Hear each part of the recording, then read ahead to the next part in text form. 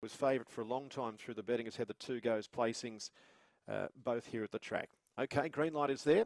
Commercial Hotel Maiden, 400 metres the trip. They've moved in, they're set racing, and More News away nicely. The last one there is Archer 4, and coming at them strongly is Kiwi to Burn. It's Kiwi to Burn and More News disputing the lead. They've gone well clear. Crusher runs on third, and then sharing. Last of all, Archer 4, but it's Kiwi to Burn who's in front, trying very hard. More News, they turn for home. It's Kiwi to Burn by 3, railing through is Crusher, who is coming on swiftly at the end, down to the post, and it looks as though Kiwi to Burn has just beaten Crusher. Close up then we had Sharing, and further back in the field, More News and Archer 4. Gee, they're a long way apart, but it looks as though the favourite will be first. So we stand by.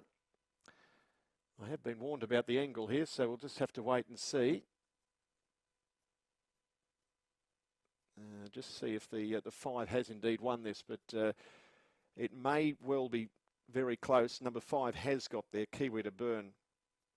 5 Kiwi to Burn beats Crusher, who certainly brought itself into the race railing strongly. Having never called the track, I'm intrigued to see what the margin was there. 5 beats 8. 23.50 was the run. 5 beats 8. 4 has got third, and fourth will be number 2, I would say, but we'll wait for the judge to semaphore those. So 5.842 confirmed. 5.842, those interim numbers. 23.50.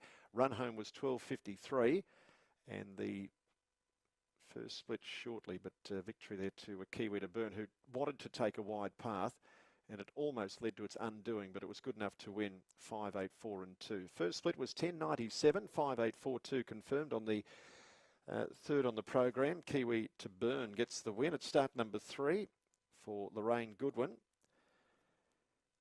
A Blue Bitch whelped March 2022 by Fernando Bale at Princess Kiwi, gets home. Second goes the way of number 8, Crusher, who certainly railed very strongly there. Jack Trengrove almost pulling off a